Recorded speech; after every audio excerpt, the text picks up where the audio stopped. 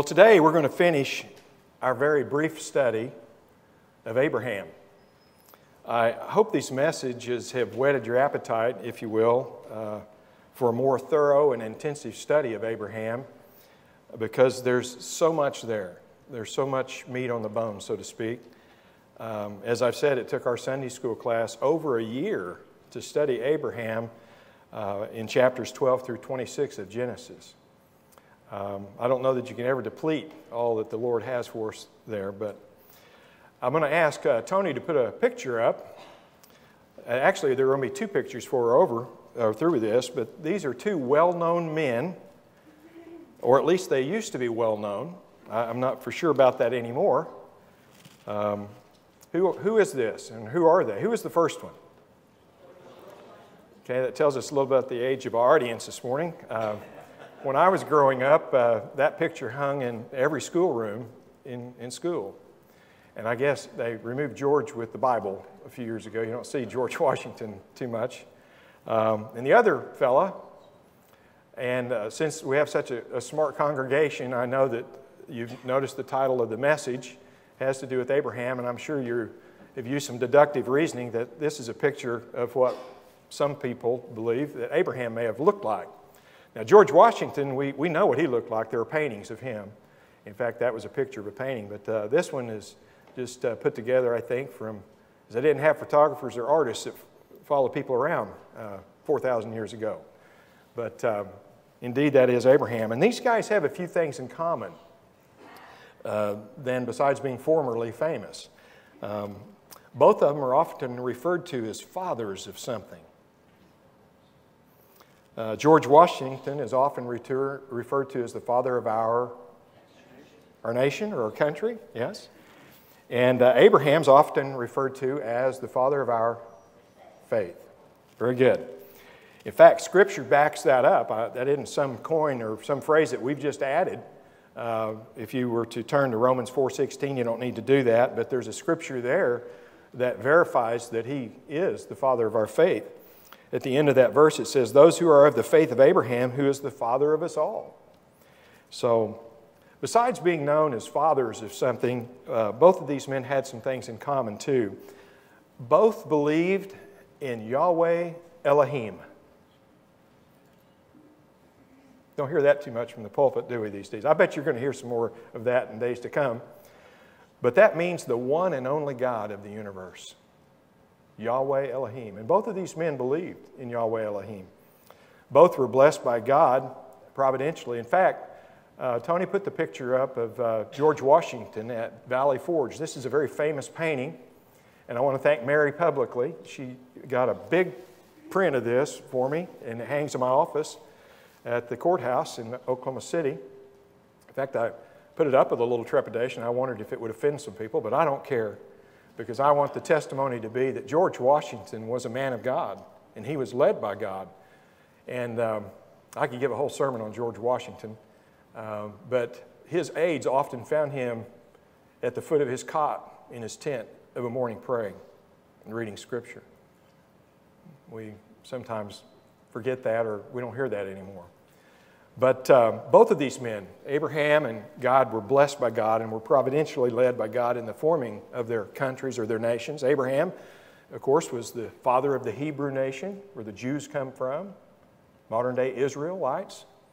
And then George Washington, being the father of our country, the father of our nation, was highly involved in the Revolutionary War, a key figure in that.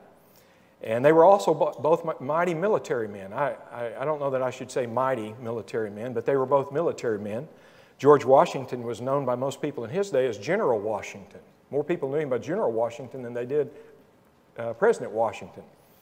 And in his military record is backed up in our U.S. history about the battles and the soldiers that he led. Abraham could also be called a military man.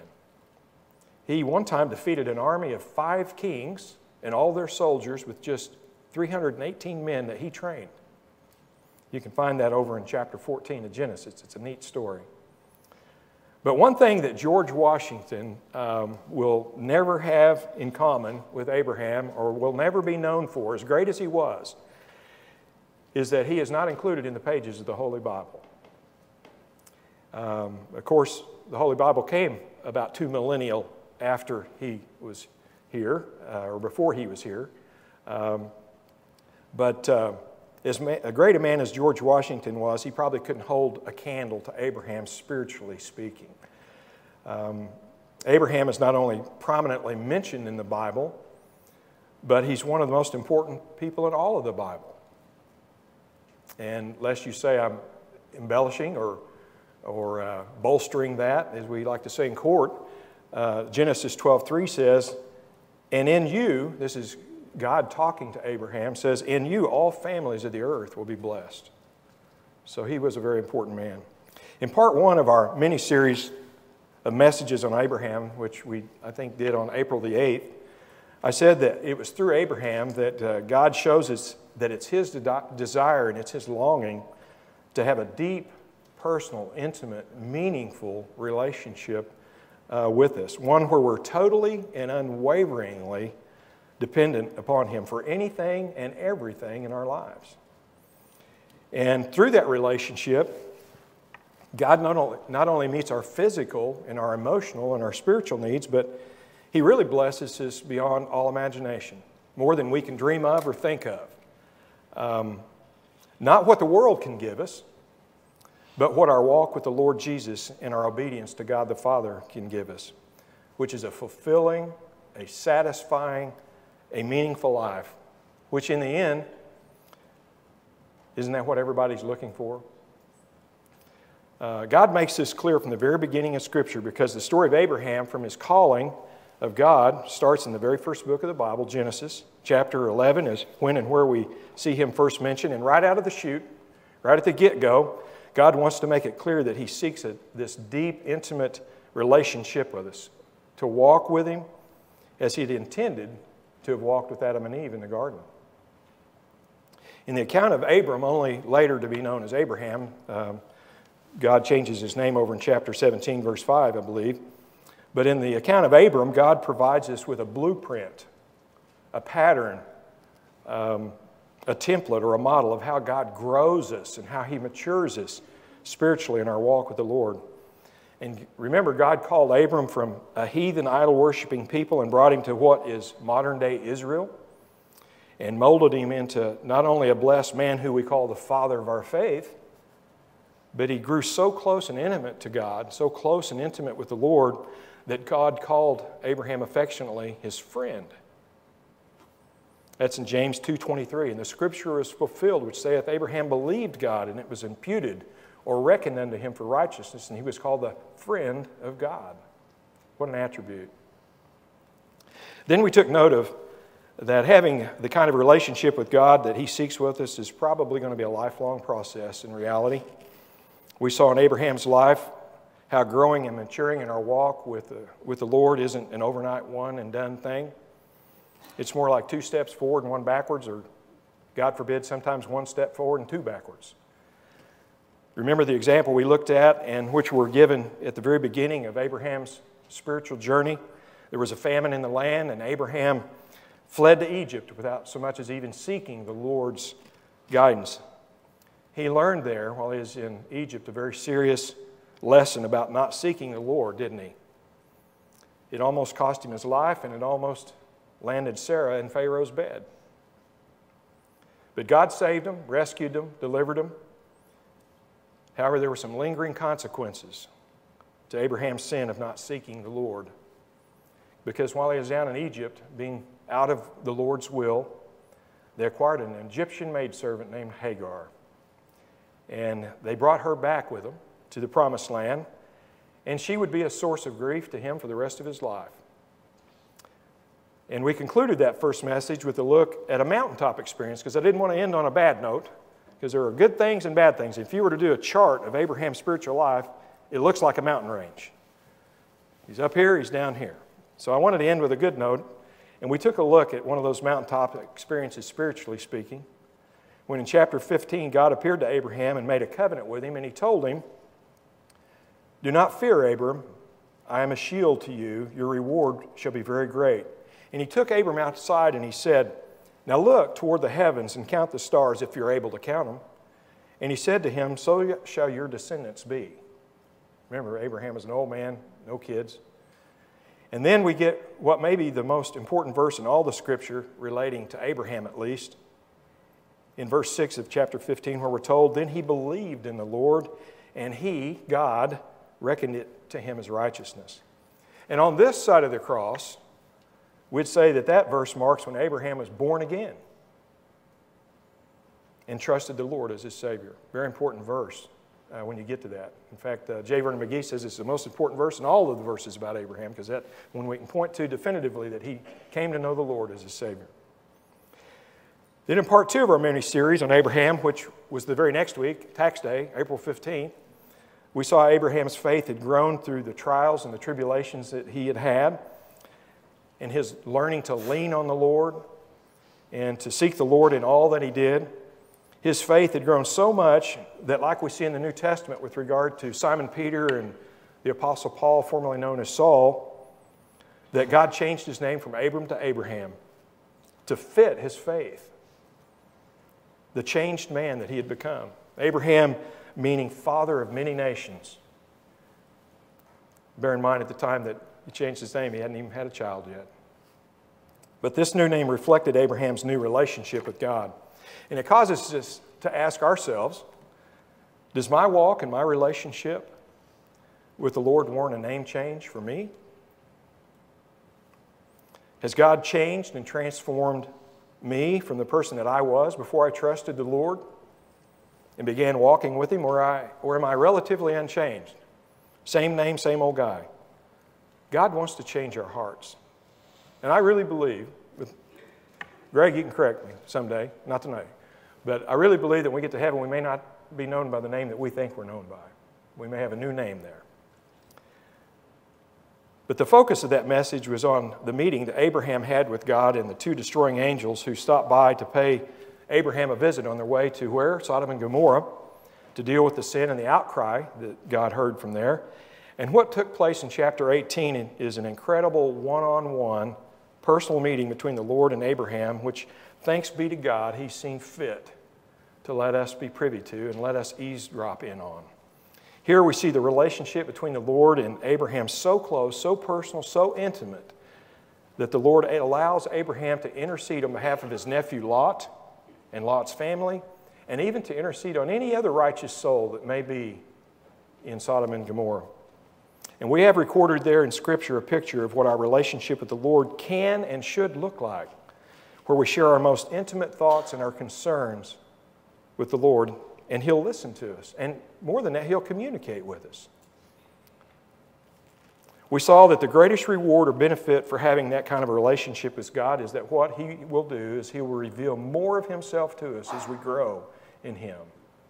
And He will reveal more of His will for our lives when we grow close to Him. And you remember that at the conclusion of that communion, I like to think about it because He prepared a meal for the Lord God Almighty. But at the conclusion, God informed Abraham and He says, I'll be back this time, same time next year, and the son that I've been promising you, well, your wife, Sarah, even in her old age, will give you the son of my promise.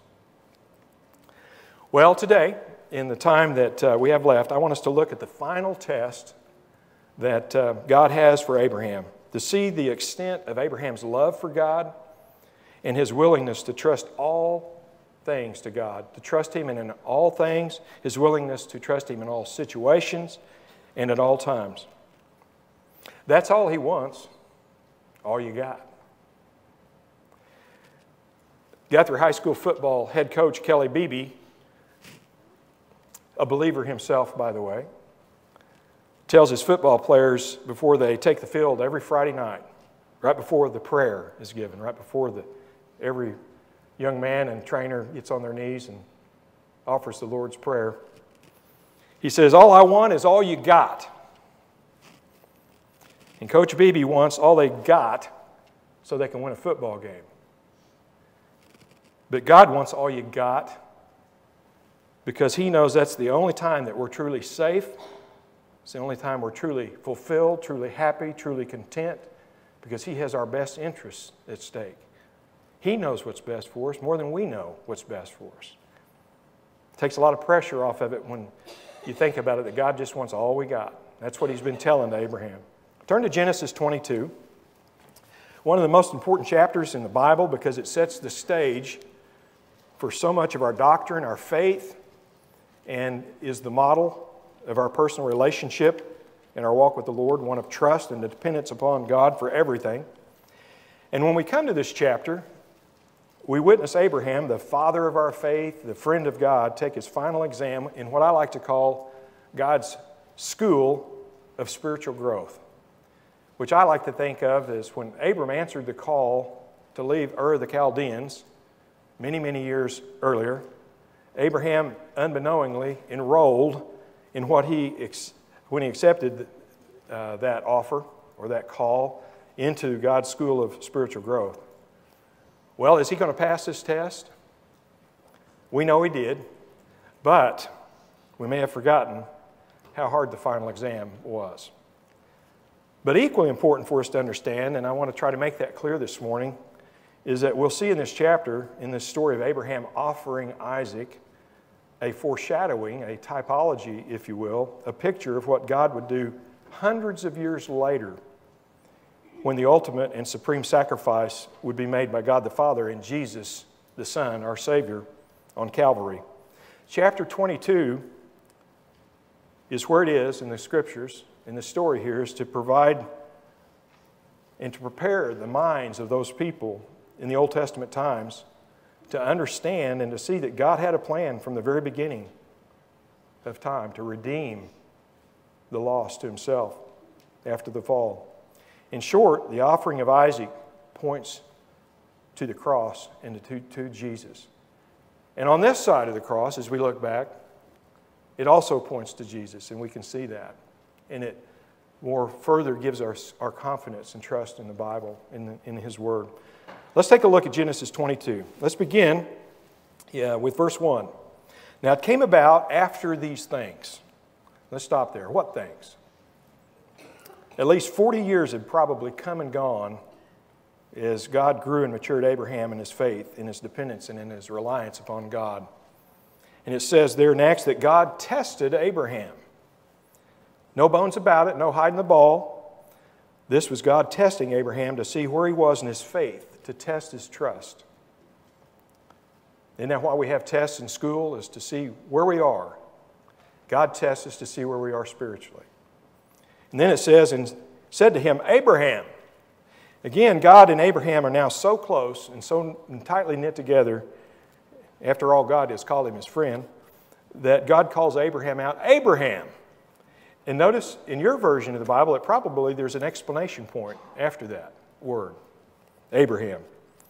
In other words, this wasn't a weak, soft beckoning. It was a loud, clear, audible, unmistakable, Abraham. That's how I like to think about that. And on cue, as if he's waiting for God to speak to him, Abraham says, here I am. And can you read the anticipation or sense the anticipation on Abraham's part and his readiness there to be obedient to the Lord? Look at verse 2. And God said, take now your son, your only son, whom you love, Isaac, and go to the land of Moriah, and offer him there as a burnt offering on one of the mountains of which I will tell you. Whoa. Did we read that right? Did somebody slip some other version here in on us? God had never done such a thing, never even suggested such a thing. Not before and not since. What's this all about? I'll tell you what this is. This is the test question. The rest of the verses that we'll be looking at this morning are Abraham's answers and his responses to those questions. And let's dig a little deeper here. I want you to notice a few things. Notice, first of all, there's no doubt who it is that Abraham is being asked to sacrifice as a burnt offering. His son, his only son, whom you love. And if that isn't enough, God specifically names him Isaac. In other words, not to be confused with Ishmael, whom God has already ordered Abraham to banish and send away, that we read about in chapter 21. Isaac is the only son of promise. And then it says, offer him as a burnt offering. And bear in mind, the Jewish system of animal sacrifices hadn't even been instituted yet. That wouldn't come for another 500 years under Moses. So there's no gray area here for what God wants Abraham to do. He lays it out plain and simple. Sacrifice your son, Isaac. So let me ask you, if they're so close, where's the debate with God? Where's the questioning? Where's the Gideon-esque approach? Hey, Lord, let me go back to my tent and get my fleece. I'll be back here. You be thinking if this is really what you want me to do. None of that goes on. Instead, look what the next verse says in verse 3. So Abraham rose early in the morning and saddled his donkey and took 2 of his young men with him and his son Isaac, and he split wood for the burnt offering and arose and went to the place of which God had told him. Verse 3, to me, is where the rubber meets the road. God's instructed Abraham, ordered him, directed him to do something that seems so contrary, so illogical to everything that God had told him to do and had promised him for all these years and up until now. Kill the son of the covenant? I wonder how Abraham slept that night. Maybe that's why he got up so early in the mornings he couldn't sleep. Notice, too, that it was Abraham himself who saddled the donkey and who split the firewood to make the kindling for the sacrifice. Remember, Abraham was rich. He could have very easily ordered his servants to saddle the donkey and split the wood. Why didn't he? Go pull the car around front, servant. Go get the donkey. Split this wood. But he didn't do that. Why? Because this was personal.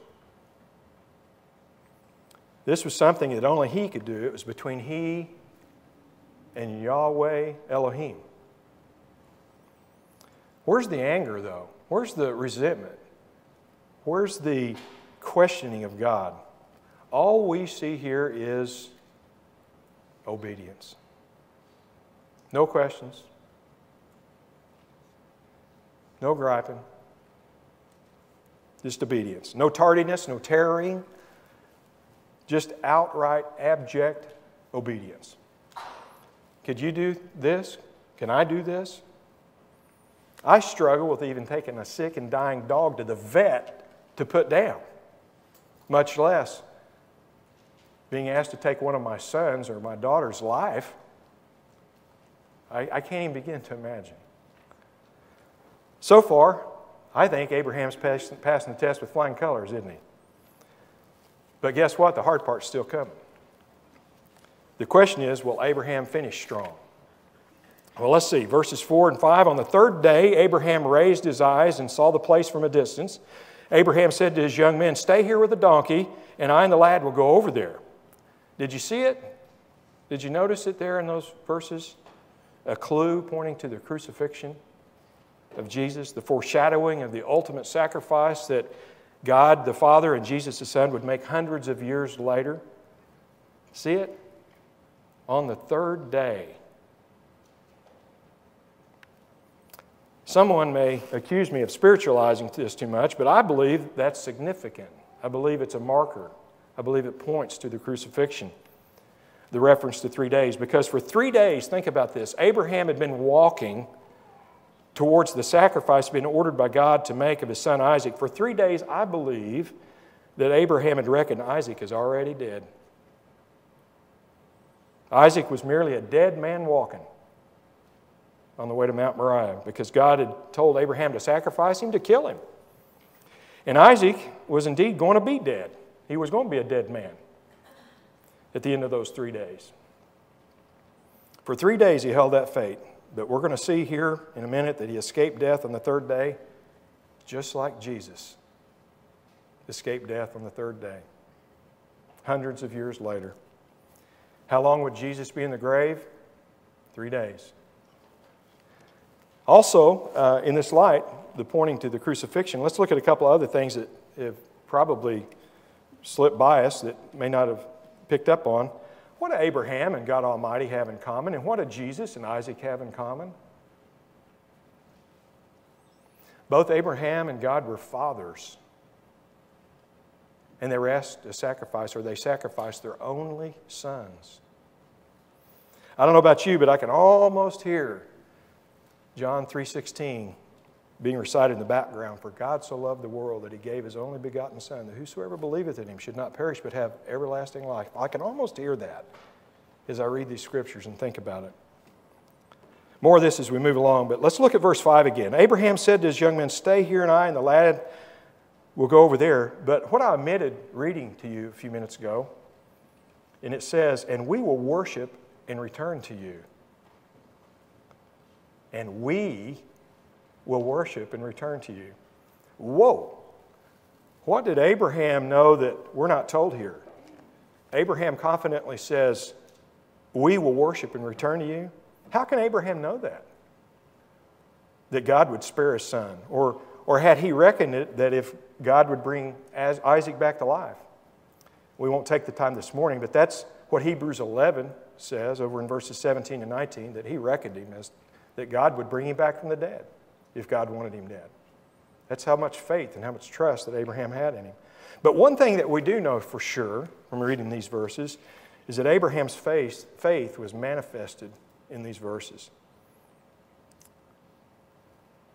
So in verses 6 to 8, we see Abraham take what I imagine as the longest walk of his life to the top of that mountain. Let's read on. Abraham took the wood of the burnt offering and laid it on his son Isaac, and he took in his hand the fire and the knife, so the two of them walked on together. Isaac spoke to his father Abraham and said, "My father?" And he said, "Here I am, my son." And he said, "Behold the fire and the wood, but where's the lamb for the burnt offering?" Abraham said, "God will provide for Himself the lamb for the burnt offering, my son." So the two of them walked on together. You guys remember the movie The Green Mile? Tom Hanks. Took place during the Great Depression. He was a corrections officer. And the storyline is about how attached these correction officers got to those inmates on death row. And it was a powerful movie depicting of what I think about every time I read these verses about what those prison guards felt like when they were walking that guy to the death chamber. I can't even fathom what Abraham must have been thinking about or how he must have felt. When I was DA, part of my job entailed witnessing the execution of any inmate that had been sentenced to death. And Kelly Lamont Rogers was executed at Big Mac on March the 23rd, 2000 for the murder of a 21-year-old OSU girl that he brutally murdered and raped. She was a pizza delivery girl, and when she delivered, knocked on his door, he brought her in and raped her and murdered her. And I was there when Kelly Lamont Rogers was executed. I was as close as from here to that music stand. The DA and the warden sit on the very front row, and the victim's family sits behind us, and the defendant's family sits in a room that's right next. They look straight on at him. And it's an amazing story. It's for another day, another message, or actually it's a testimony, because there's a spiritual ending to that story I'll share with you sometime, but that's for another day. But suffice it to say, when I read these scriptures about Abraham being asked to offer, to sacrifice, to execute his own son, I think about Kelly Lamont Rogers. Well, where I'm going with all this is that we can only imagine how little strength that Abraham had left in his legs when he made that walk to where he would slay his son. Again, another part of Abraham's test. Verse 6 says that Isaac carried the wood for the sacrifice on his back. In John 19:17, we're told that Jesus carried the cross on his back. Coincidence? I think not. And in verse 7, Isaac cries out to his father, "Where is the lamb for the burnt offering?" In Mark 15:34, Jesus cried out to his Father, my God, why have you forsaken me?" Almost eerie, isn't it? The symbolism and the foreshadowing. And don't miss this. I just thought of this last night. Is Abraham carried what? The fire and the knife. Fire is a symbol of judgment, and the knife is a symbol of execution of judgment. And then what God did, and then what Jesus did on Calvary was judge sin, execute punishment. Well, we know from the verses here in Genesis that Isaac had no idea of what God had directed Abraham to do, because Isaac asked his father, "Well, where's the lamb for the offering?" And clearly this is a paramount difference and a paramount distinction in the typology, because we know that unlike Isaac, who didn't know what was getting ready to happen, Jesus knew unequivocally what was going to happen to him. How many times do we read in Scriptures and the Gospels, "And his hour had not yet come"? God had revealed. Jesus knew what the plan was. He marched to Jerusalem to be sacrificed. And we see that in the Garden of Gethsemane, don't we? On the night of his arrest, where Jesus prayed so hard that he sweat blood. "Let this cup pass from me, yet not as I will, but as you will, O God." But we see in Abraham's response to Isaac a deep faith and a trust that he had in God. And he responded to Isaac, "God will provide for himself the lamb for the burnt offering, my son." So how's Abraham doing so far? What do you score him? You giving him an A so far? Well, it gets more intense. Let's read on. Verse 9. "Then they came to the place of which God had told him, and Abraham built the altar there and arranged the wood and bound his son Isaac and laid him on the altar on top of the wood." Now, if you are an inquiring mind, like I know most of you are, when you get to that sentence, that verse, you go, he bound him and he put his son on the altar? And mercifully, one Bible scholar says, the Bible doesn't give us the conversation between Isaac and Abraham as he bound his hands and feet. However, I prefer to view the other view, or another view, is that Isaac was a willing participant, obedient to his father Abraham. Just as no one put Jesus on the cross without his consent, remember we're told that there were 12 legions of angels at his beck and call. He could have stopped that crucifixion, that trial in a New York second. But instead, Jesus was obedient to his Father's will, and in a sense, he crawled up on that cross. Or I guess the best way to say it is he allowed those men to put him up on that cross.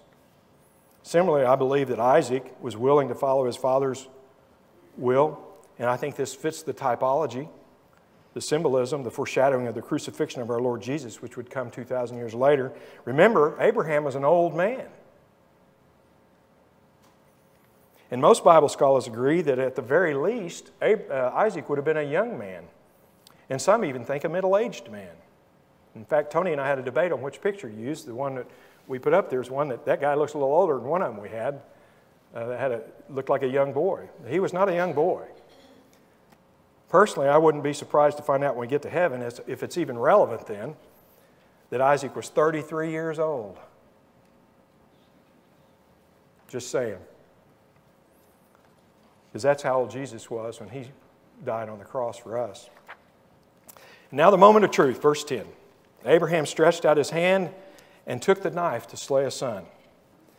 Abraham's just about to cross the finish line. And look what God does. But let me ask you first, do you suppose Abraham's eyes were closed or shut as he got ready to plunge that knife into his son's heart?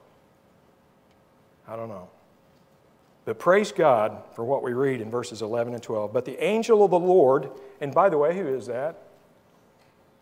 When you read angel of the Lord in the Old Testament, that's the pre-incarnate Jesus Christ. But the angel of the Lord called to him from heaven and said, "Abraham, Abraham." And he said, "Here I am." He said, "Do not stretch out your hand against the lad and do nothing to him." How fast do you suppose Abraham's response was this time? I bet it was a nanosecond. Where have you been? Thank you. Yeah, right on cue. Do not stretch out your hand against the lad and do nothing to him. And look what the rest of verse 12 says, which I didn't read. For now I know that you fear God, since you have not withheld your son, your only son, from me. And so to prove to Abraham that God will indeed provide and has our best interests at heart, God gives us verses 13 and 14. Then Abraham raised his eyes and looked, and behold, behind him a ram caught in a thicket by his horns. And Abraham went and took the ram and offered him up for a burnt offering in the place of his son. Abraham called the name of that place, the Lord will provide, as it is said to this day, in the mount of the Lord it will be provided. I think we have here in these verses just another typology of foreshadowing of the cross and the crucifixion, the sacrifice of our Lord Jesus. Verse 13, and behold, behind him a ram caught in the thicket by the thorns. Notice it's a ram, a stinky old ram, not a lamb. There's a difference. Who was the lamb? That was Jesus. And what did what did John the Baptist say when he saw Jesus one day? Behold, the Lamb of God.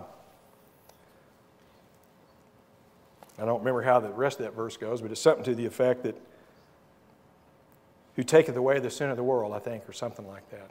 That was reserved for Jesus. This typology stops short. What God provided was a ram. And I think it's also interesting to note that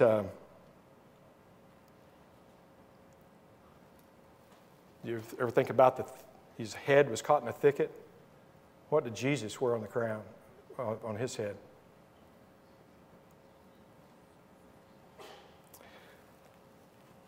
In fact, it's in John 19:2 where we see that the soldiers twisted a crown together of thorns and put it on his head, on our Savior's head.